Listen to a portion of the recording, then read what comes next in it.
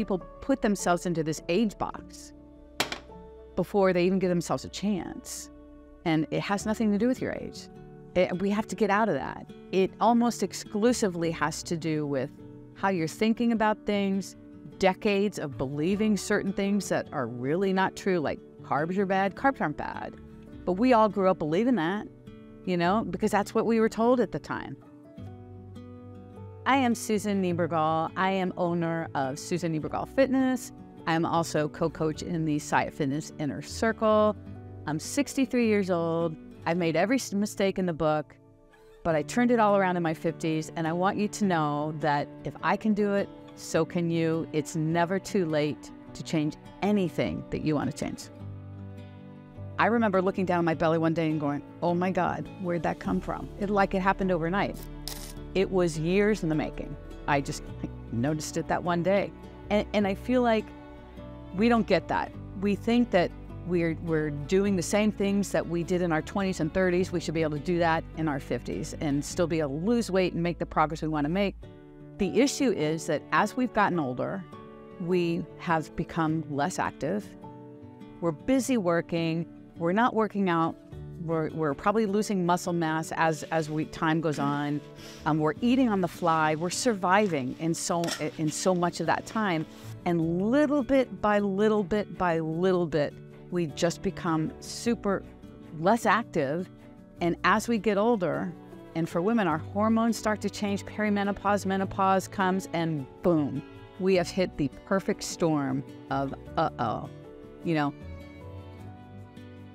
But we have to understand what happened and understand that to fix it, it's a simple fix. It really is a simple fix. It's eating less calories than your body needs. It's about strength training 2 to 4 times a week. It's about moving your body every single day in some way, shape, or form. So that's the secret. It's the same old boring stuff. We just have to be on top of it more. We have to track it more. We have to hold ourselves accountable more, because I think that's what we're not doing. But that doesn't mean we can't do it.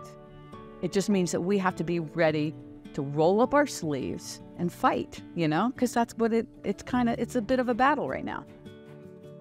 We have to figure out where we are in our life with our bodies and what our goals are and proceed accordingly. And when we understand that it's going to be challenging, but not impossible to do, that's where we have to take our mind to, that it is still possible. Believing in ourselves, having a conversation with ourselves, and putting forth effort. You know, all of those things put together are going to work.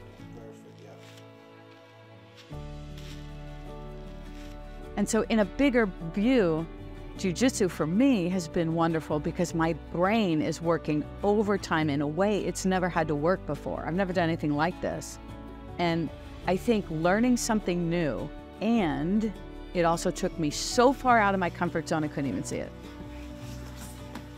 And that is one of the keys for all of us for longevity, is just learning something new. It doesn't have to be jiu-jitsu.